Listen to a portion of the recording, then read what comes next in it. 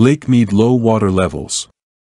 Lake Mead's water levels this week dropped to historic lows, bringing the nation's largest reservoir less than 150 feet away from dead pool, when the reservoir is so low that water cannot flow downstream from the dam.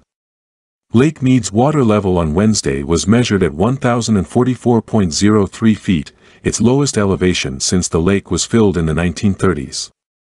If the reservoir dips below 895 feet, a possibility still years away, Lake Mead would reach dead pool, carrying enormous consequences for millions of people across Arizona, California, Nevada and parts of Mexico. "This is deadly serious stuff," said Robert Glennon, an emeritus professor at the University of Arizona who specializes in water law and policy.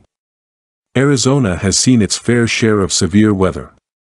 Here is a compilation of videos from various storms across the Grand Canyon state.